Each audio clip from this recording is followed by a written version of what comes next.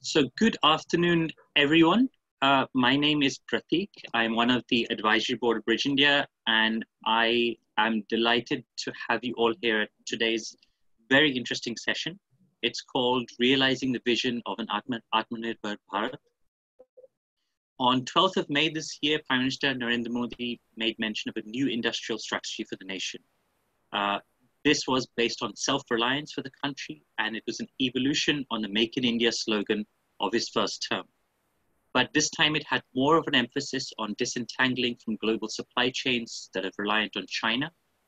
In fact, just in the last 24 hours, we saw that 15 licenses of Chinese companies that had been given antibody test kit licenses in India were cancelled because of the Atmanirbhar Bharat initiative. Some of the headline announcements that the government made a few weeks ago included changing of the definition of MSMEs, boosting scope for private participation in numerous sectors, increasing FDI in the defense sector, greater private engagement in downstream space activities, and much, much more. The hope is that we have a COVID crisis, a big pandemic right now that the whole world is struggling with, but this will be a good opportunity to launch a new set of economic priorities and a new industrial strategy which will stand India in good stead for the coming decade. So how has Make in India evolved into this new strategy? How feasible is this mission given that we're in an economic downturn? Will this affect FDI positively, or will it not have much impact? What are the key sectors to focus on, and how is this seen from outside India by potential investors? What further steps does the government need to take in order to help Prime Minister Modi realize this vision? And is it correct to see this vision as a bold and swift shift to self-reliance for India's economy?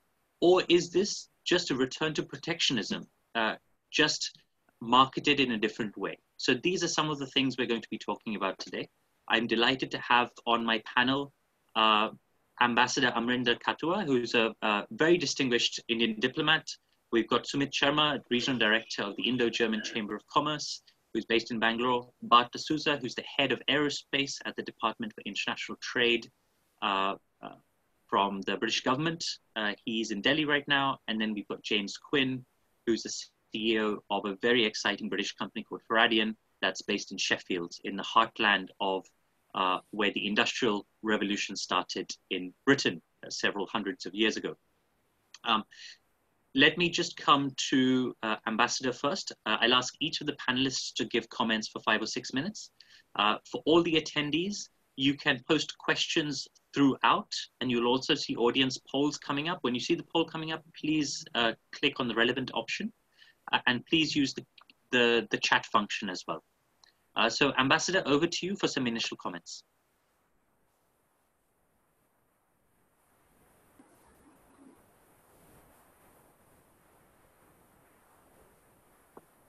Ambassador, can you hear us? I think you're on mute.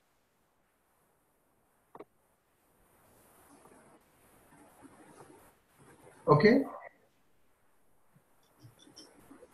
Wonderful. Please go ahead. Just one. Yeah. Yes. Good morning to all of you. Before we start about 12th May declaration of Atmanirbhar of Prime Minister, two things one must point out. One, COVID has affected global economic scenario.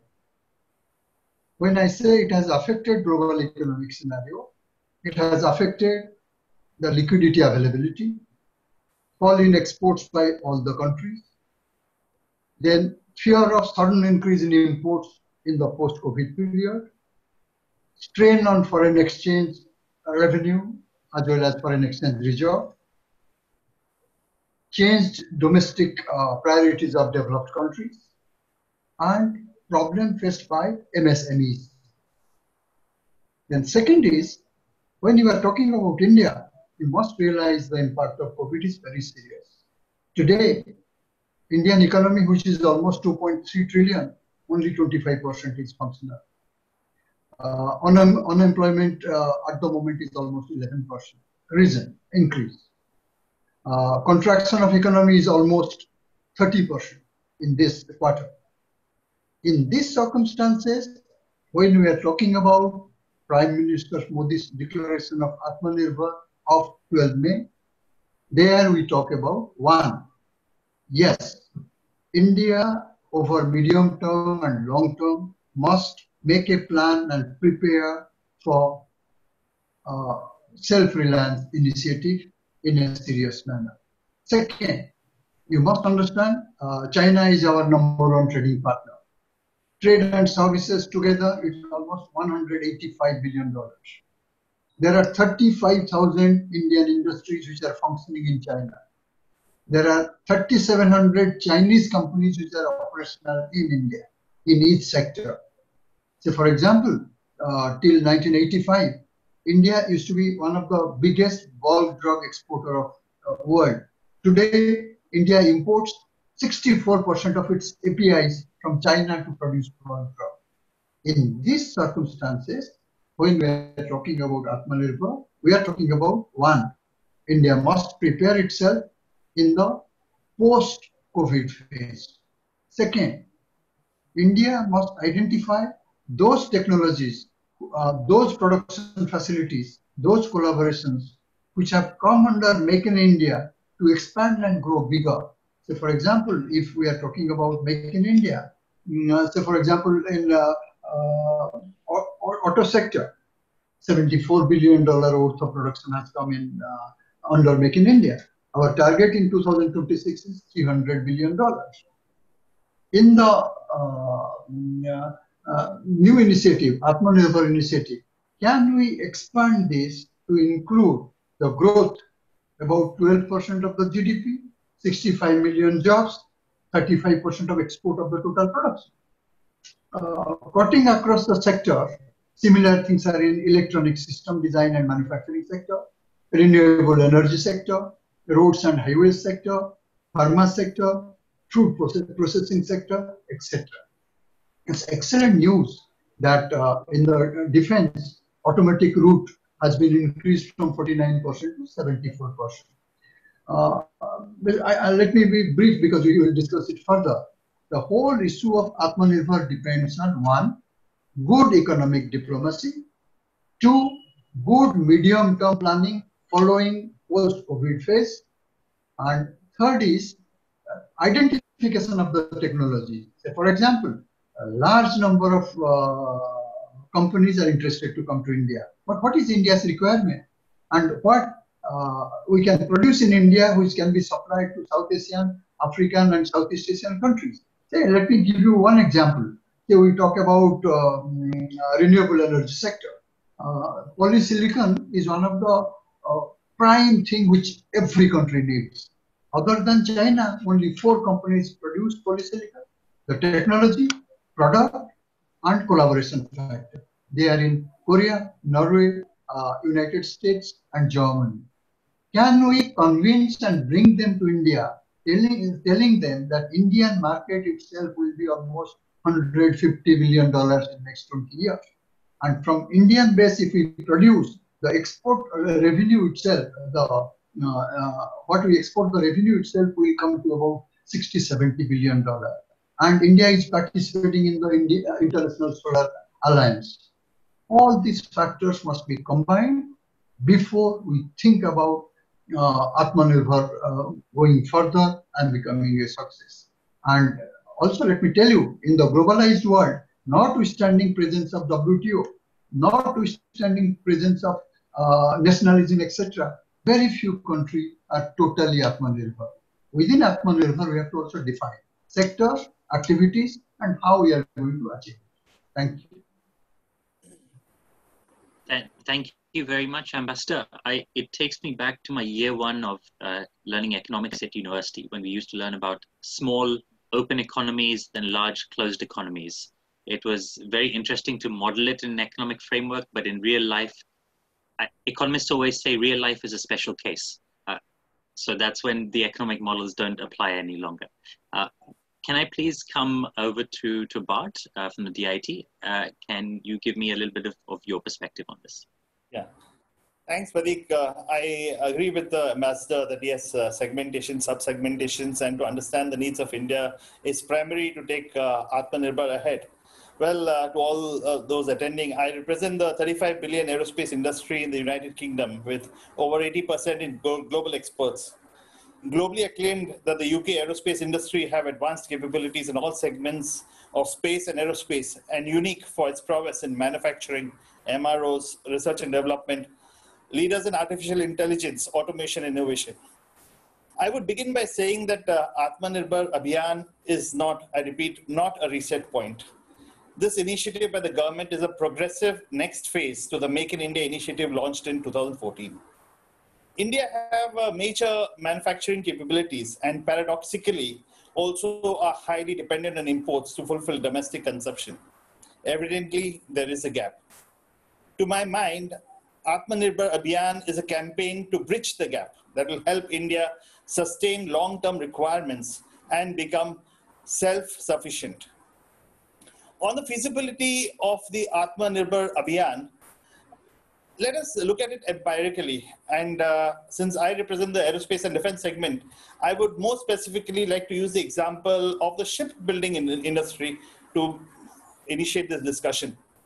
Late last year in August, the Federation of Indian Chambers of Commerce and Industry, or FICCI, wrote a strongly worded note to the Defense Minister Rajnath Singh asking the Ministry of Defense to end the practice of nominating defense public sector undertaking shipyards to build warships for the Navy and the Coast Guards.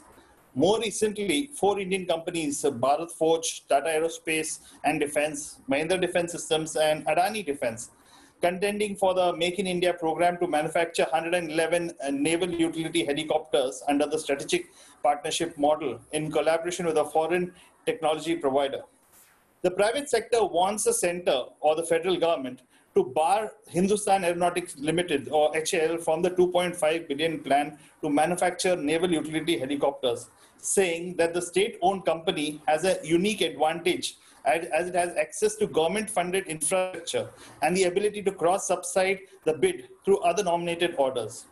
Well, the Ministry of Defense countered it and said that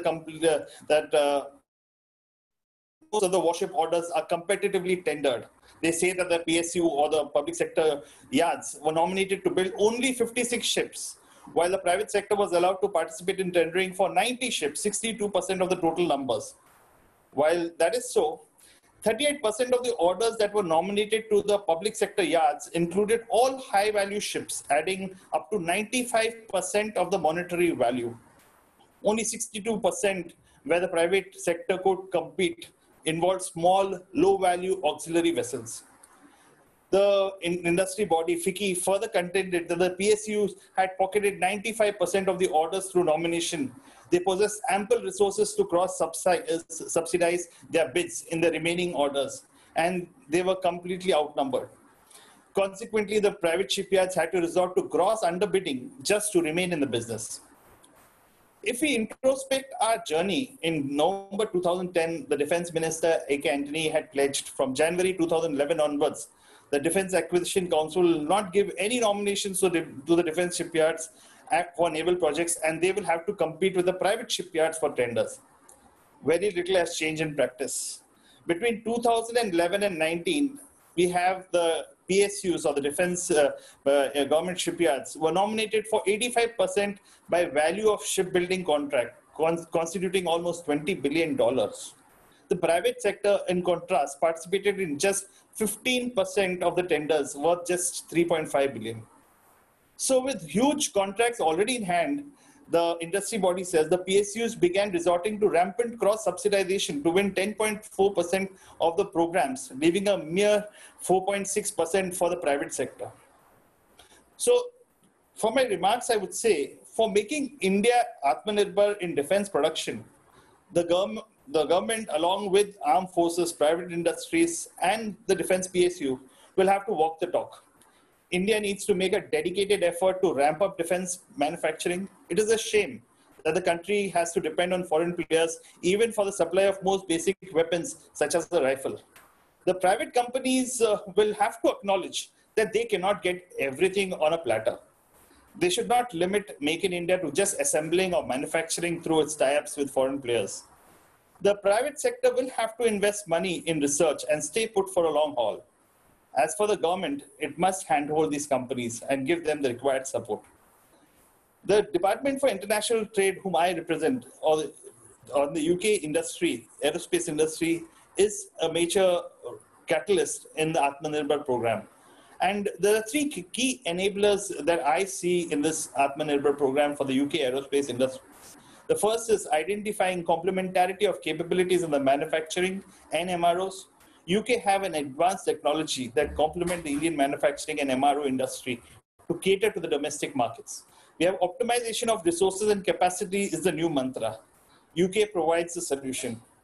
I give an open invitation to the Indian aviation industry that are focused on domestic programs. The Department for International Trade at the British High Commission will find them a match to plug the technology gap.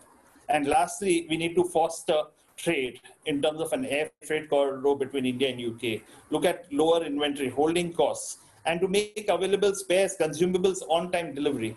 More importantly, connect Europe industry to India to service the domestic industry here. Thanks. Thank you so much, Bart. And I should also say for our viewers, in terms of context, in the last 20 years, the UK has invested more than $30 billion into India. And it's been increasing its investment into the country year on year over the last 4 years. Right now, about 8 or 9% of all the FDI that comes into India is from British companies. And of that, about 75 to 80% is invested in 3 or 4 states, I think Delhi NCR, Maharashtra, which is essentially Mumbai and its surrounding areas, as far as British investment goes, Karnataka, where German companies like Bosch also have a massive presence, and also Gujarat. So in the east of India, only about 2% of Indian British investment has gone there over the last 20 years. But it's been these 3 or 4 hubs of Mumbai, Delhi, Bangalore where that investment has concentrated. Can I now come over to Sumit from the Indo-German Chamber of Commerce to share his thoughts?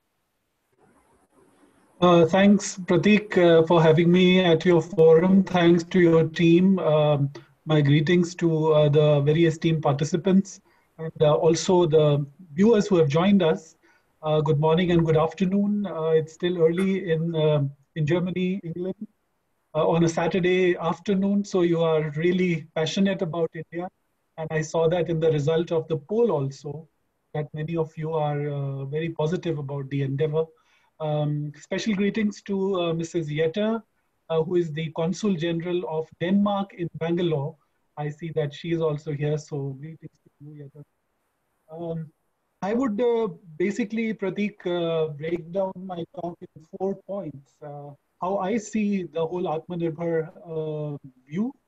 I think if you look at the speeches which have happened till now from the Prime Minister and some of his ministers, they have been very careful in not sounding at all protectionist. You know, while we have in fact banned some Chinese apps, as you rightly mentioned, tenders from the government tenders. But I feel the intent is quite clear, that at least that's how I see it. As some of the speakers mentioned, basically increase India's share of the world supply chain. Basically revive our own economy, revive the Make in India program, revive our industry, and reduce dependence on certain countries.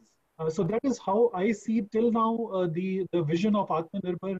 Of course, we are seeing news every day. Almost every day we are hearing something or the other, but I really hope that we don't go into a protectionist mode. I do not think so we will go into that. My second point is a little bit on China. Dr. Kharto also mentioned, of course, with your experience. Let's not forget, people, we received 20 coffins. We received 20 dead bodies. So I think what I see is that India is very clear that for us, it cannot be business as usual with China.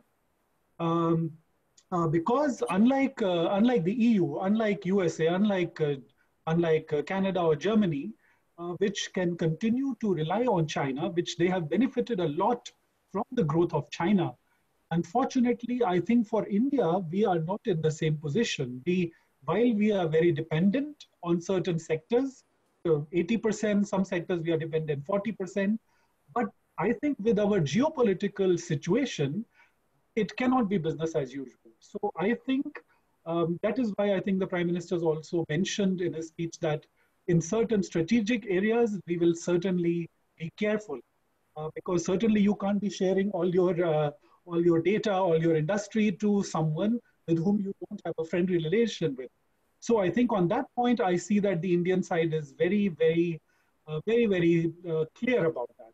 And you can see from the border also that the disengagement is taking very long. Finally, today there is some good news. We can only hope that both sides disengage, and then we can look at how to continue our relationship. My third point is perhaps some of our viewers are from Europe and they are not really aware of what is happening in India. So maybe, Pratik, I'll take a couple of minutes to further reiterate that let's not forget that India is going through a huge transition. India is basically under construction. India is in a reform process, and this is a marathon. This is a steeplechase, which has various hurdles because of the fact that we are a democracy, because of our historical issues. And if you look at what the government has done, is that the reform measures have come in very quick succession of each other. The GST, the demonetization, then we are hit with Corona. So I think what has happened is that all this trying to do a kind of a manthan in India, it has led to the MSME being in a very weak spot. At least that is what I feel from my interaction, that the companies are really looking for help. And unlike China, we are not state sponsored, So the government tries to help them out. It gives them loan. It tries to help, but it is not the hand holding which Pratik mentioned in the beginning. We certainly need, but it is not the same hand holding. So the companies are not in a good shape. The rescue package which has come, the 3 lakh crores, I think it is basically, I look at it as like a ventilator support till the end of the year. So I think the government will really have to do something more once we get out of the corona infection to further pump liquidity into the market so that the demand is reviving. I maybe zoom out a little bit on our competitiveness. Friends, eventually the business will come to a country which is competitive. If we can produce a product at a lower price compared to, let's say, Indonesia or Vietnam, I think automatically the business will start coming to India. So eventually competitiveness will speak for itself. And here I would say India is not a low-cost country. Certainly not. We may have lower, cheaper workforce, but in the other areas, there is still a long way to go, with our power bills, with our logistics costs, with our land issues. Infrastructure continues to be a challenge. Our ITIs, which are kind of the backbone, Pratik, of let's say, the reason why Germany became successful is primarily because of the Mittelstand and why how the vocational training could really energize the companies. Whereas in India, the ITIs are basically defunct, so they need a complete revival. Also, then our dependence on China on certain sectors is extremely risky. So I do cut me short if I'm exceeding my time. I will take another 2 minutes. Basically, in mobile electronics, I think we are in a really tough situation. I don't think India can really be Atmanirbhar in certain areas very quickly, at least not so soon. It will be a long way, at least in certain areas. And maybe my last point, Pratik, what are the chances? Where do I see the chance, basically? I think India's biggest chance is, again, in our youth, in the fact that we are a young country. And we are a young country in the middle of an aging world. So that is our real big chance. So the companies which are coming here, we have close to 1,500 German ventures in India. They are basically here because there is a high local demand here. And I think amidst the fact that India is not really that easy a place to do business in, I think that is one, let's say, a positive thing is that the German companies, which are traditionally family owned, not really ready to take risk, they have actually done fairly well in India, despite the challenges of doing business here. Maybe I'll come again later. Maybe one more point I would say is that we have certainly proved our mettle in certain areas. Be it the startup sector, be it information technology, even in automobiles, space research. I think we have proved that we can do it. However, the way I see it, I think the government will really have to handhold the industry to sort of join the dots, which unfortunately, we are a very creative nation, we are a young nation, but unfortunately we are not really good at kind of getting the ecosystem together and joining the dots. And that I hope India can do while the business is slow. Because when the business is good, then you don't have time to innovate, then you don't have time to think out of the box. Whereas now, I think the government can do the necessary reforms to fix the institutions which will help our MSME. So for me, maybe my starting view, and then I can come in again later. Okay. Thank you so much, Sumit. And as you rightly mentioned, German and Indian ties have gone on for a long time. In fact, India was one of the first nations to establish diplomatic ties with Germany after the two world wars. And the Indian Prime Minister actually visited Germany as early as 1956 for the first time, and then 1960. And then that German-India collaboration has continued since then. So I'm very happy to have both Germany and Britain, two of the biggest 7 or 8 investors in India present on this call, represented on this call.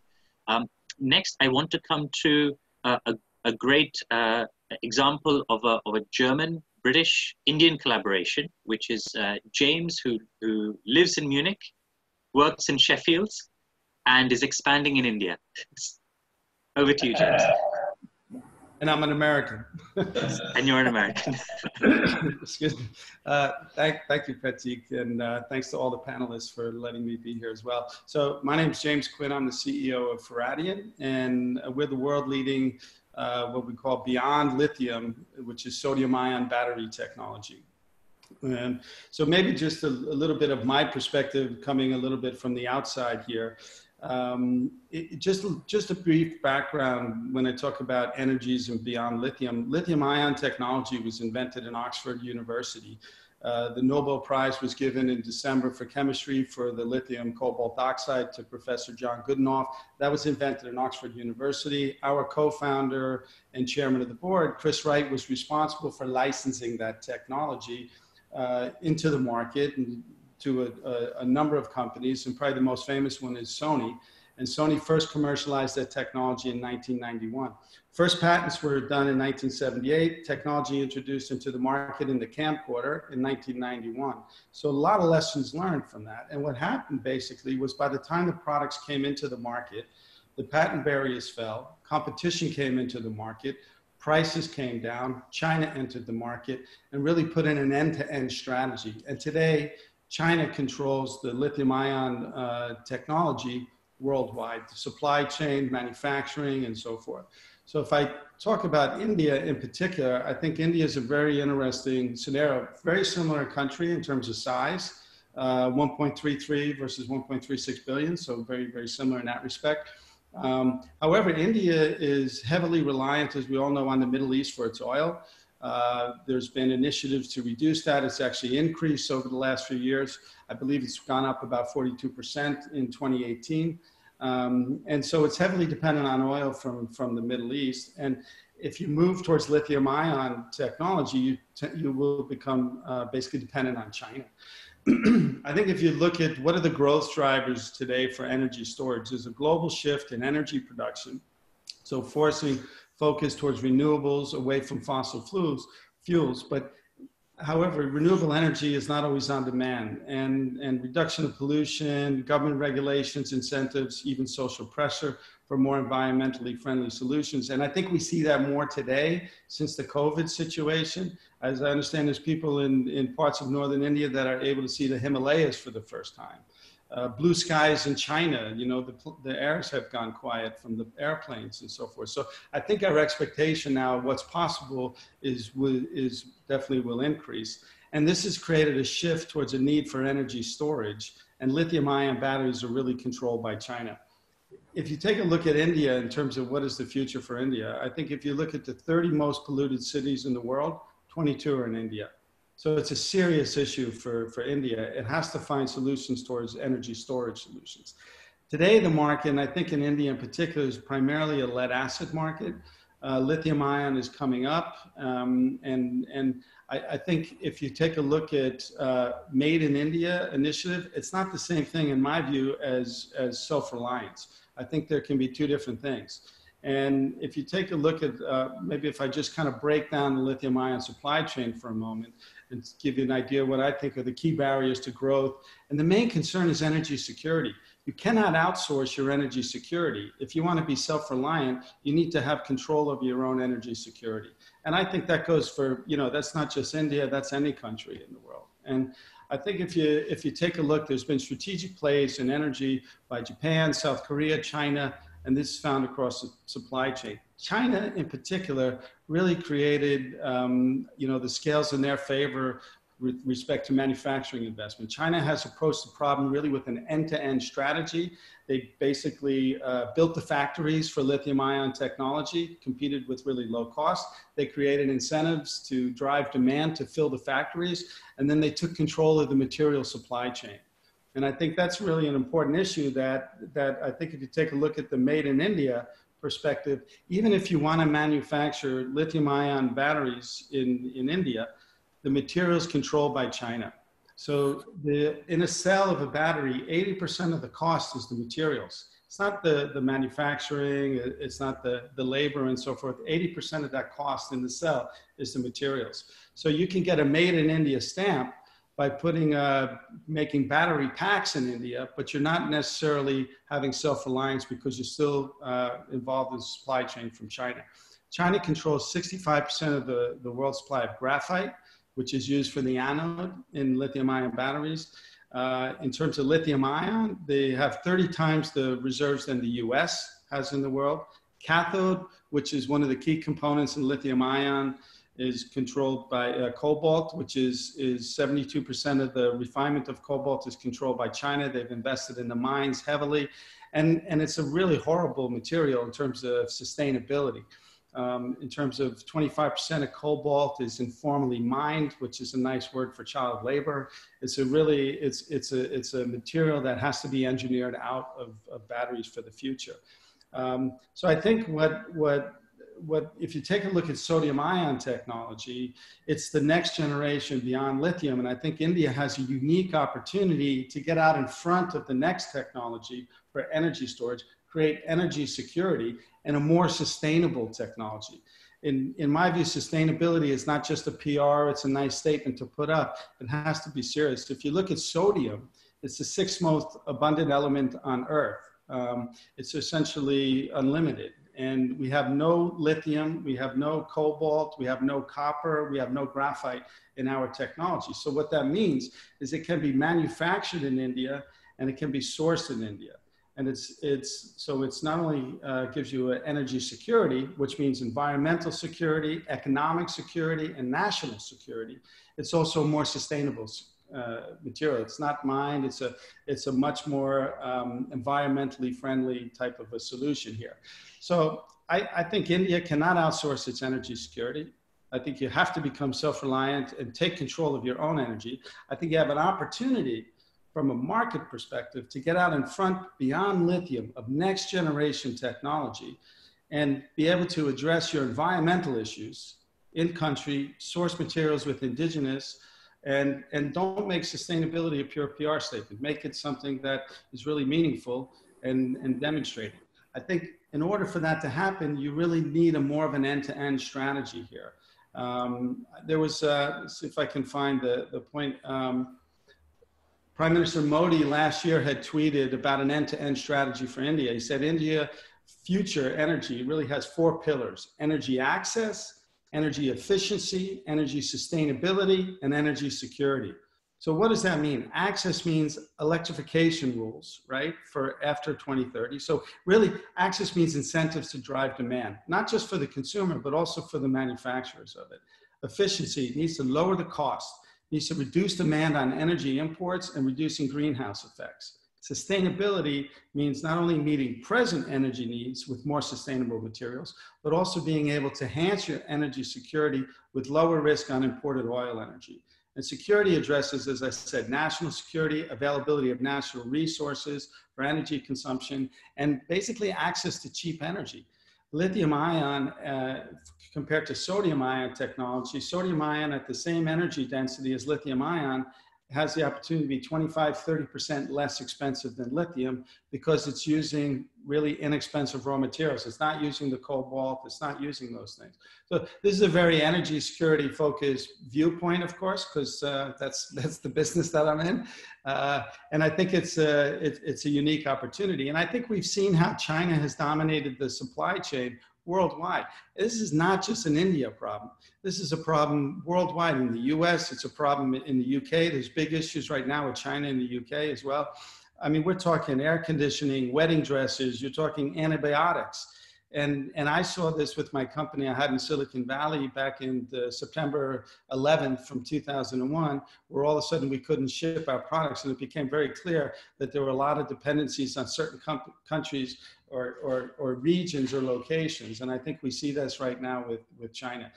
Self-reliance means being able to not just have made in India, but to really, truly be able to rely on your own internal resources, natural resources, and really being able to get out in front of next generation technology. I think it's a huge opportunity for India. And so that's kind of my perspective. Yeah. Thank you so much, James. So I think if I summarize some of the salient points from what everyone has said, I think one point that's come up again and again from Ambassador's comments right the way through to James is India should try and go up the value chain. So higher focus on investment on R&D. Another point that I've heard a few times is a much greater coordinated private sector participation. Not just handing scraps to the private sector, as we heard from Bart in the aerospace sector, but using the skills and the know-how and the international experience of the private sector to really drive champions. In some sectors, India has done phenomenally well. So Reliance Jio is a global phenomenon that probably no one who read the Financial Times 2 years ago knew what Jio was. Probably a lot of Financial Times readers in London didn't know what Jio was 2 months ago. Now everybody knows. So I think in some sectors, India has done phenomenally well there. And another point is an end-to-end strategy. And I think that came across in all the comments as well. So we start from the raw materials right the way to the last mile access for customers. If India can crack that, then that means a true self-reliant supply chain, self-reliant value chain, which then in turn from a macro perspective means jobs, it means prosperity, it means much more sustainable economic growth. I want to come to Ambassador just for his comments here and his reactions. But the last thing I just wanted to add is actually two things. One, if any of you who are watching want to ask questions or add in comments, please do so now. Now is the time that we'll get into the Q&A. But James mentioned one really important point that out of the 30 most polluted cities in the world, 22 of them are in India. So certainly reading the financial papers in India, when we talk about infrastructure and building India, the conversation is always about real estate, about construction and things you can see. But there is softer infrastructure there, which is urban planning, public health, education, just having gardens and parks in cities, which mitigate against this big problem of pollution. That's something India hasn't focused on a lot. If the world's most polluted cities used to be in China 15 years back, China has addressed that problem phenomenally well. Whereas India has been a big laggard. And incidentally, out of the other top 10 most polluted cities in the world, there's one from Pakistan, I think the rest are from India, and maybe one from Mexico City, and maybe one from China at the very most. So I'll just stop there. There's a lot of things to unpack. Ambassador, do you want to come in with your comments?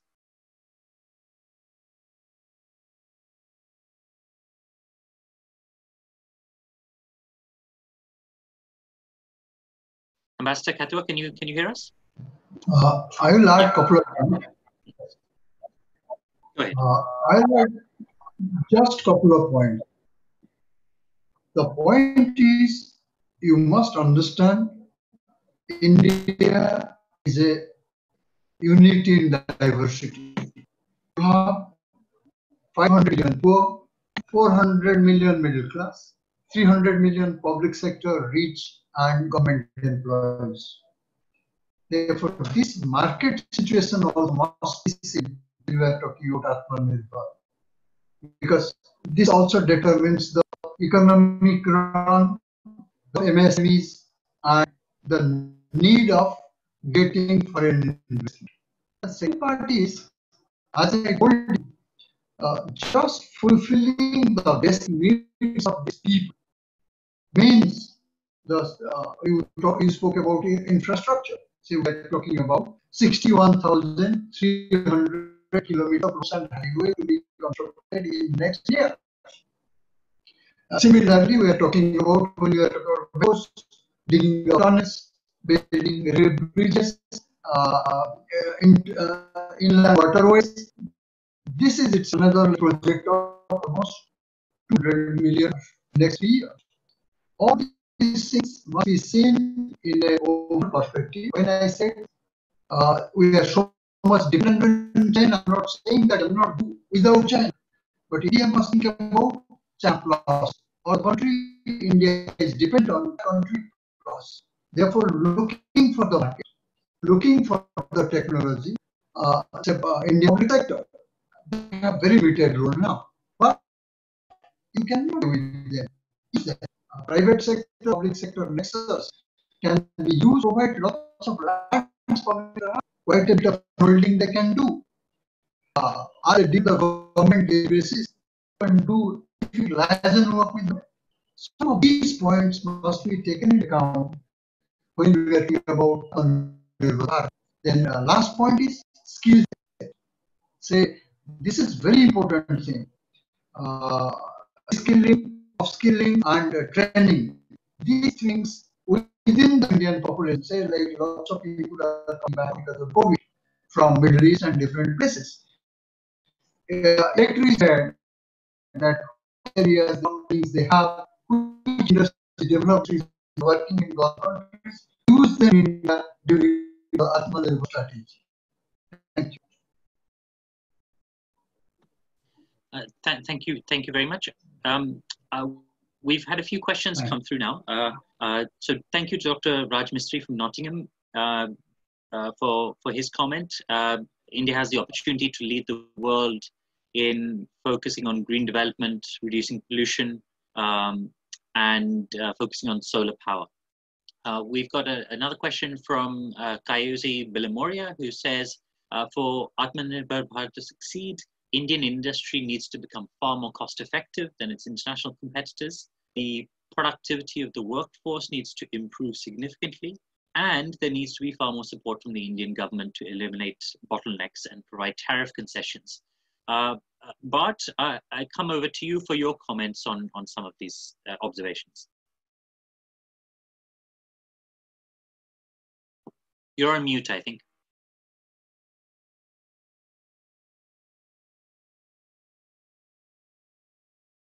Apologies, sorry. So I would agree with these the comments, and really what I would want to bring out is that we need to look at the way that we have come through, like I would again stick to the aerospace and defense industrialization process. And, basically India went through a 3-phase process from independence to around the mid-60s, and then 60s to the 80s, and 80s to the present. So in the first phase, self-sufficiency or Atmanirbhar was an overall economic principle behind its industrial development. We had some success. The model had considerable weaknesses also because of the low level of defense allocations and defense R&D budget, in addition to the lack of civil industrial base, which was a major impact during this first phase.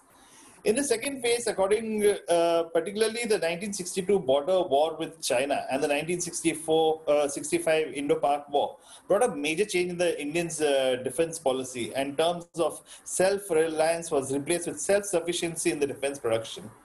So there we saw not only was the Indian budget percentage of a GDP increased in the subsequent years, but also approach towards arms procurement policy and indigenous defense production took off. Moreover, unlike in the first stage of industrialization and the second stage of India's defense industrialization, more attention was paid to licensed production rather than indigenous production based on its own design and development efforts. However, this led to dependency on the license-based defense production. India's aeronautic industry is such a case whose dependency continues till date. In the third phase, that is after the 80s, when increasingly aware of the pitfalls of over-dependence, India began to change its approach, from defense industrialization, from license-based production to production based on indigenous designs. Thus, there was emphasis on self-reliance or self-sufficiency, co-production with higher importance on promoting the participation of the Indian private sector in the defense production. In fact, the defense advisor or the scientific advisor to the defense minister and subsequently the president of India, Dr. APJ Abdul Kalam, came up with a theory on reflecting the percentage share of indigenous content in the total procurement expenditures in its bid to make India self-reliant. This meant that the share of indigenous contribution to the total procurement in expenditure would progressively increase from estimated in 92-93 at 30% to about 70% to about 2005-2008. Although India developed vast defense industrial bases over the years, the objective of achieving 70% self-reliance has not been achieved so far. We need to understand that these are hard facts. India's heavy dependence on arms import for defense preparedness defies the very objective of self-reliance and that it has set for itself. The self-reliance index has barely improved from the 90s of 30%, which is about 35 or 38% around 2013-2014, and indicates our failure basically in the defense industrialization process and demands serious introspection. And I agree with the comments that were put in the chat box, and I would add to it and say that at present we need to understand that India's total R&D budget accounts for about 6% of the defense budget, which itself is less than 2% of the GDP. In fact, if you go by our budget for the last year, we haven't even catered to the committed liabilities. So if we haven't catered to that, and if you take out the pensions and salaries and all, there's no money or there's no budget for newer expenditures or for capital expenditures. So we need to look at, then it's significant to look at and assess where India stands now in the global scenario on a self-reliance in defense production. So although today India has reached about 100% in terms of self-reliance, in terms of deterrence, it needs to minimize the dependency on foreign countries for its defense needs by enhancing indigenization of its defense production sectors. Thanks. Thanks so much for that. We've got another question come through from the Consul General of Denmark in Bangalore. She's got a background in oncology and life sciences and nuclear medicine. So Sumit, Sumit, you know her well, so I just want to take this next question for you. She's asking, what is your viewpoint in terms of the need to potentially align the current tender processes in India with government to increase access and motivation to engage with India and ease of doing business for foreign SMEs? I guess from a German perspective, for big PLCs, it's relatively easier to do business in India, but for Mittelstand kind of companies, which are 2 or 3 generations old, and SMEs, India is still a difficult market to access. It has different challenges from maybe Malaysia or China or other competitors in Southeast Asia, but it's still a difficult market. What are your thoughts on that? Yeah, I completely agree to what you said, Pratik. And the comment from Jette is also very valid. I think from the German success, there are a few things which we certainly can learn and share with the other countries also from the developed world. One is that I think the reason that they could really survive in India, that they could continue to kind of wait for profits to come, which do not come immediately. They do take their time. I think Germany had the advantage that these were basically family-owned companies. So that is why, with a lot of heritage and history, so while the decision making to come to India was certainly slow, sometimes running into a decade, but eventually when they took the decision, they basically decided to stay here and not go back. So I think that was kind of the little advantage that Germany had, that the companies were not so profit oriented that every second year the balance sheet should show multiple profits. So they are here for the long term, and that is why, because of the nature that they are family owned, they could kind of do well here. I think one thing on a generic way, Jeta, I'll try to reply to your question. I think India may, in the coming months, try to further diversify and engage with the foreign trade agreements also with various countries which we still have not signed. I mean, I'm not saying that FTAs are a guarantee to business. Sometimes we have seen in the past that even after signing the FTAs, the business did not take off, or it actually rebounded. But I think India will now certainly have to look at this aspect. I think with the United States, we are already hearing some renewed talks on that.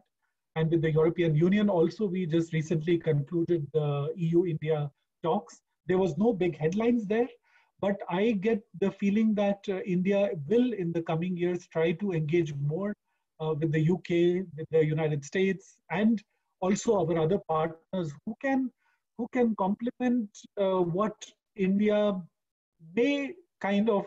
I'm just assuming a worst case scenario that if with China we try to be extremely strict, then it will further hit our it will further hit our competitiveness, because the products then we cannot manufacture immediately. We will need to import them from somewhere. I mean, right now we are in a corona situation, so right now the demand is not so much in India. But 6 months later, once the corona effect is over and the sudden demand comes, then certainly India will need for newer countries and newer supply chains, to fill its needs, which cannot domestically be met immediately. I do not know if I answered your question yet, but yeah. Wonderful. So I focused a lot on the challenges to India becoming self-reliant, but of course, James is already elected to come into India and has announced a couple of big partnerships. One of the questions that's come up is from Amitav Nanda, who asks, I believe Faradian can open a different dimension for the Indian battery industry. What do you think will be the most critical challenge if Faradian plans to enter into mass production in India? So James, I'll hand over to you for that. And then we've got about 3 or 4 minutes left after that, where I just want to get any last questions that come up and also some concluding remarks from the panelists. Okay, thank you. Interestingly, we've also announced a joint venture in Australia. And so that's a great beachhead market for new technology, because Australia is the most expensive electricity market in the world. So as you're bringing a new technology to the market, it's good to have an advantage of having a very high cost market. There's a lot of similarities between Australia and India in terms of high temperatures, environmental, remote areas, and access and so forth. So there's a lot of good advantages for that. The difference is India is the least expensive electricity market in the world. So that makes it very difficult as you're entering a market with a new technology where your incumbent technology has had about a 35-year head start, right? So I think that's some of the challenges for us. And I think India in particular is very price sensitive, not necessarily cost of ownership focused. And I think that's a fundamental challenge. When we look at the technology, we give better than lithium ion performance at a lower cost than lead acid, but often price becomes one of the key challenges. So that's a challenge for us as a company. So we need to be able to have the right kind of partners. Not everything low cost does not necessarily make it the best solution. I think in aerospace, I think of the story about the astronaut who's sitting in the cockpit getting ready to be launched into space, and he's pressed at all the technology, and then he realizes it was all done by the lowest bid, right? So maybe you get a bit nervous about that. I think, you know, what's important for us to have success is finding the right kind of partners that have flexibility, because it's a new technology. So you need to be able to have flexibility in terms of your expectations, your specifications. You have to work together to you know, embrace the strategic nature and advantage of sodium ion technology, and work to deploy it and to be able to scale it up. That's going to be able to bring it down into low cost. And I think that's the opportunity, and it's the challenge for us right now. I think one of the big differences too that I see, with all respect to India, there's a lot of announcements. You know, big news, big this, you know, but no stone is turned. And sometimes over 2 years. So whether it's local governments making announcements, whether it's big companies making announcements to build big gigawatt factories, and then nothing happens. China is more quiet, but they're moving, they're working all the time. And we're currently producing our technology in China because we use the exact same lithium ion infrastructure. It's just different materials. So we produce on the same lines of producing LFP or NMC battery technology. We produce sodium ion, no special equipment, no nothing. You know, I would say if you want to go out to eat somewhere on Christmas Eve and you didn't make a reservation, there's always a Chinese restaurant open, right? They're always working. And I think we need to get India to get up, you know, to that same kind of drive, that same kind of, you know, approach. And it has to be a coordinated effort. And it does not happen by accident. It has to be really an end-to-end strategy. It has to be driven for that. And there has to be support. Look, in the US, you know, we had the great space race, you know, let's put a man on the moon. It got the whole nation motivated. I think there's an opportunity in India. People are ready for this big vision, this drive to be able to do something amazing and to take pride as a nation in doing that. And then what happened with the US is they just stopped. We put a man on the moon, mission accomplished, check. And then we started to have to pay Russia to send up astronauts into the International Space Station before SpaceX came around. And so I think there's a lot of lessons learned out there, and that they can be applied to India and can get the whole nation behind the right type of strategy here. So that's just, again, outsider's view here. Thank you very much. We got a question come through from Natasha Lewandowski in Berlin, who also worked with the Indo-German Chamber of Commerce in Pune until very recently. How can India attract foreign investment, though it is not the easiest place to do business, despite the current particular challenges? So I think, Sumit, that's directed to you, but I'll leave, you can include that, the answer to that in your concluding comments. We've got 2 or 3 minutes left. Let's get 30 seconds. Let's just get 30 seconds. Go ahead.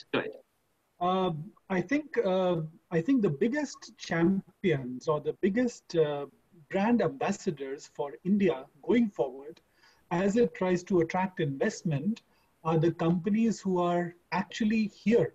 The ones who are still here, the 1,500 of them.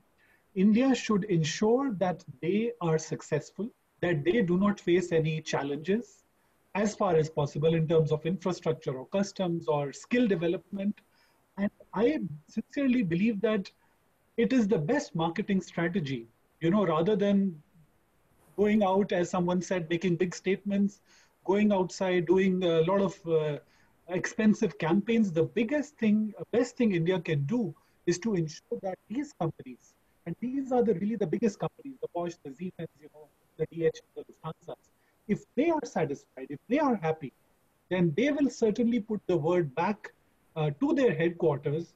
And that is when the next wave of the smaller companies can have that confidence, because they will be listening to someone from their own land who has basically made it in India, you know, finally.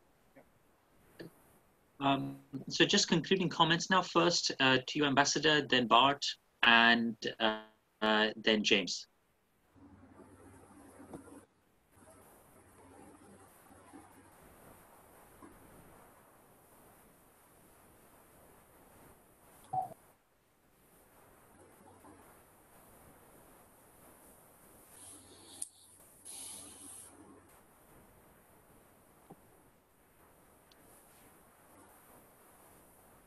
think you're on mute, sir.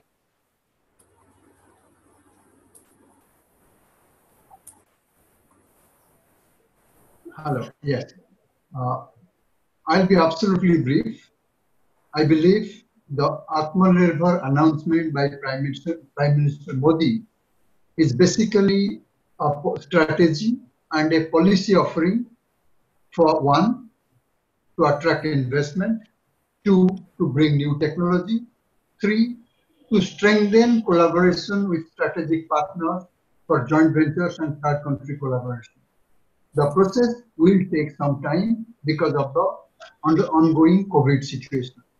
But I believe with the policy offerings, trade reforms, steps taken to make business easy, there is ample opportunity for its success. And I believe in certain areas it will succeed because the need is home-based. India needs them. Thank you. Well, Pratik, I'll come in without much ado. And I would like to say in my closing comments that having been part of the team which set up the aerospace park at Mihan in Nagpur, I fully endorse the experience that James Quinn has gone through. And it's a fact. It's a fact that when you have big FDIs and big companies coming in and say, I want to put in something, and then you have the government saying, yeah, please welcome the red carpet, you have all the bouquets. And when you finally go there, they tell you, okay, it'll cost you a couple of $1 million to set up a transformer, you need a water supply, you need sewage, you need to do this, and it adds to the project cost and sometimes at times makes it unviable. I have gone through that experience. Having said that, I would also want to assure the other panelists who spoke that we successfully find complementarity between the existing capabilities in India and the technology advanced aerospace companies in UK, where we successfully capitalize on the difference in technology to cater to the domestic Indian market. So that's a foreign entry strategy for SMEs, for bigger companies who want suppliers or their tier 1, 2s or 2 and 3 suppliers to move in closer to the operation. So as India's operation grows, you will find more and more companies will come in and they will find their own strategies to find a way in the Indian market. Thanks.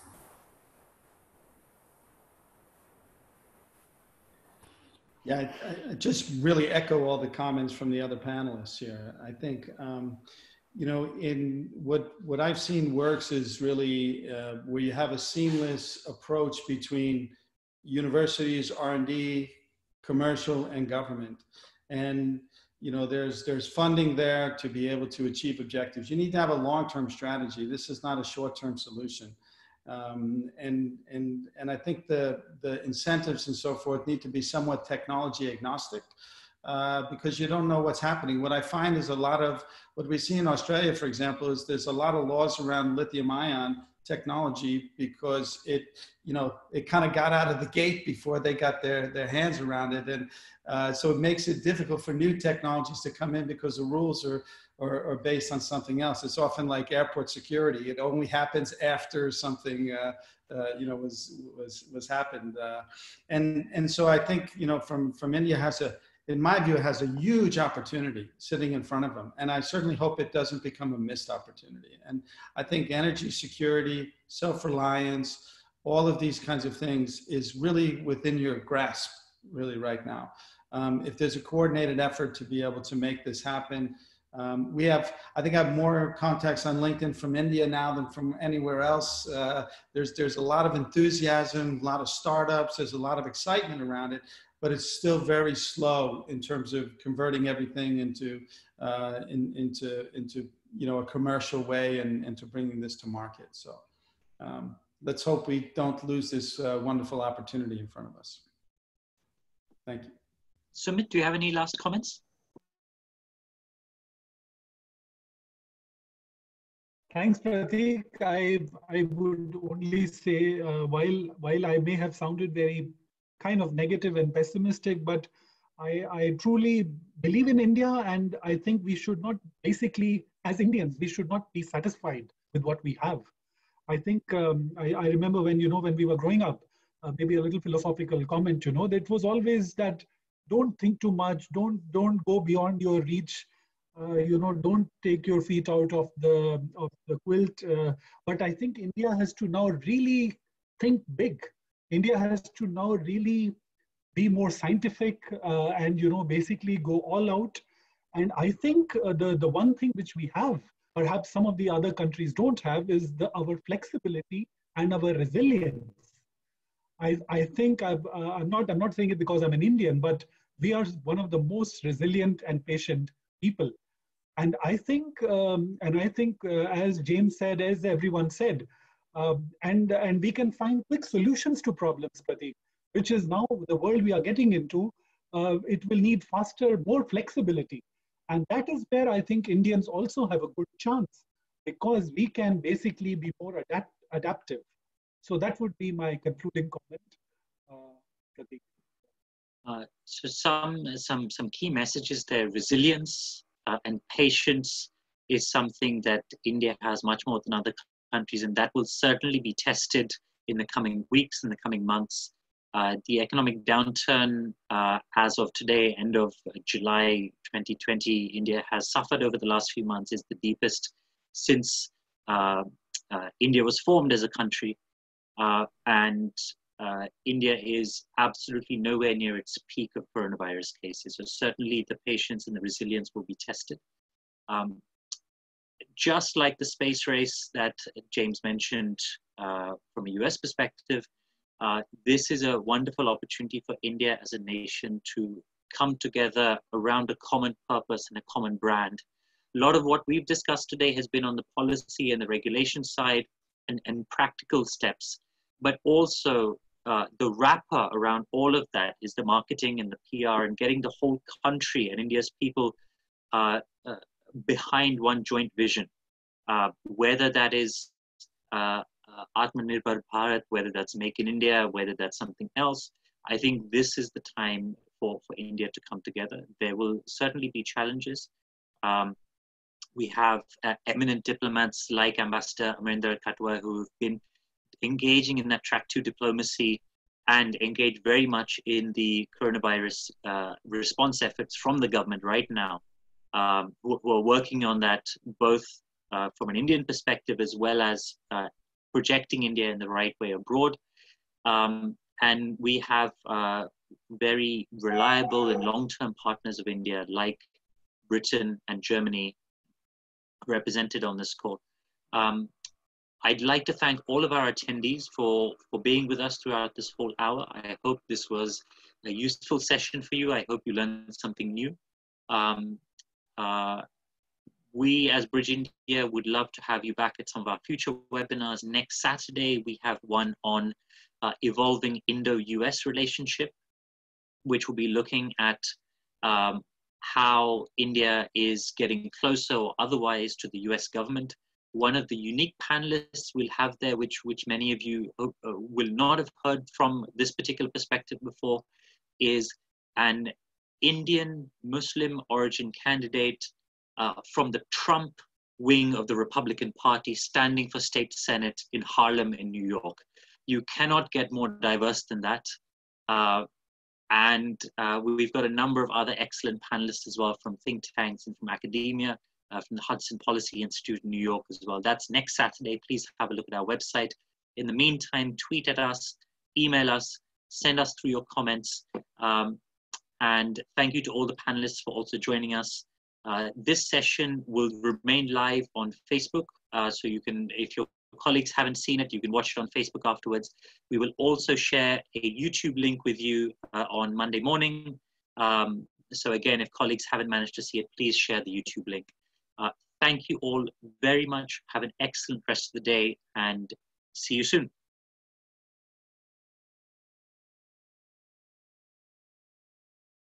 Thank you, Pratik. Thank you to all the panelists. Thank you. Nice talking to you. Bye. Thank you as well. Goodbye, everybody.